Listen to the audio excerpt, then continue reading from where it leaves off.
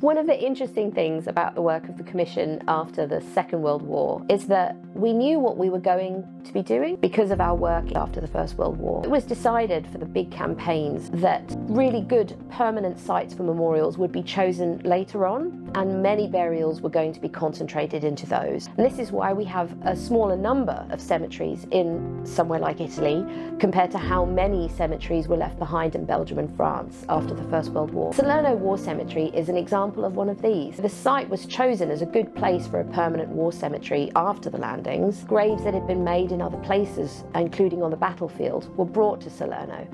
And the grave of the Duke of Wellington is an example of one of these. The Duke died in the fighting on Pimple Hill, and he was buried near where he fell. And his body, his grave with his body, were brought here to Salerno War Cemetery several months later as part of the creation of the permanent cemetery as the campaign moved on.